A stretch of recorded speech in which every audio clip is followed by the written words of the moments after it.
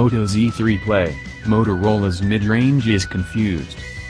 The Moto Z3 Play is a mid-range smartphone with a special trick that's been inherited all down the Moto Z family line, Moto mods that can transform the phone into a Pico projector, 10x zoom camera, loudspeaker and so on.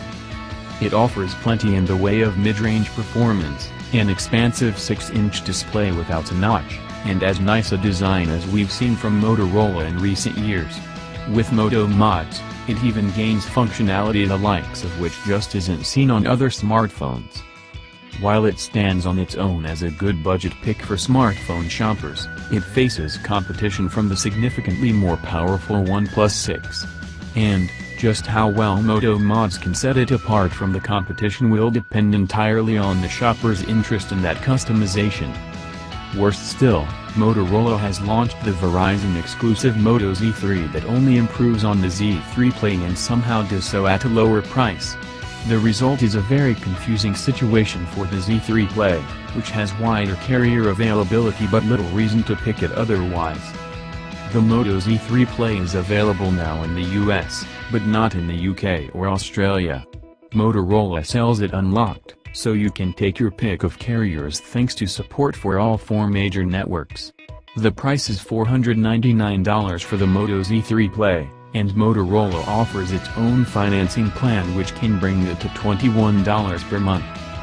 When purchasing from Motorola, the price also includes the Moto Power Pack battery mod, which is worth $49 on its own. That mod is valuable for almost any user though, as it adds 2,220 mAh of battery life to the phone without any cables to get tangled up in. Currently, Motorola is only offering one flavor of the Moto Z3 Play, a Deep Indigo model with 64GB of storage and 4GB of RAM. But, for the price, nothing about the Moto Z3 Play feels like it's been skimped on, as it fits solidly in the mid-range category.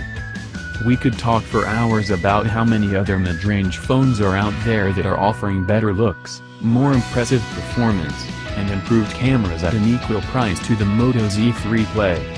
We could also look at all the flagship phones from last year that are easy to score a deal on 12 months later and can still smash the Moto Z3 Play in many ways. But doing that would miss the point of the Moto Z line. Motorola is still putting effort into making good-looking phones that try to keep up with some of the big industry trends: bezel-reduced displays, dual-sensor cameras, multiple biometric unlocking methods. What promptly sets Motorola apart, though, are Moto mods. No other manufacturers are offering the wild versatility that Moto mods give Moto Z phones. The Moto Z3 Play may just be a normal phone on a normal day, but with a Moto mod added on, it can turn into a projector, a capable portable gaming handheld, an instant camera, a Hasselblad zoom camera, a health checkup device, or even an Amazon Alexa speaker. With that kind of functionality, Motorola's Moto Z lineup really sets itself apart from the competition. One potential game-changer coming next year for the standard Moto Z3 is a 5G mod set to make the Moto Z3 the first phone upgradable to support a 5G network. Motorola hasn't confirmed many details about the 5G mod, and right now it seems to only be guaranteed to work for the Moto Z3 on Verizon's upcoming 5G network. But, the possibility of the 5G mod working with the Moto Z3 Play could improve the phone's potential in the future. Motorola's Moto Z family design doesn't change terribly much year over year, because each new phone needs to be able to fit Moto mods onto the back. As such, the Moto Z3 Play doesn't look too different from earlier Moto Z phones. It has a 76.5 by 156.5 by 6.75 mm body with an aluminum frame, a glass back, and a Gorilla Glass 3 screen.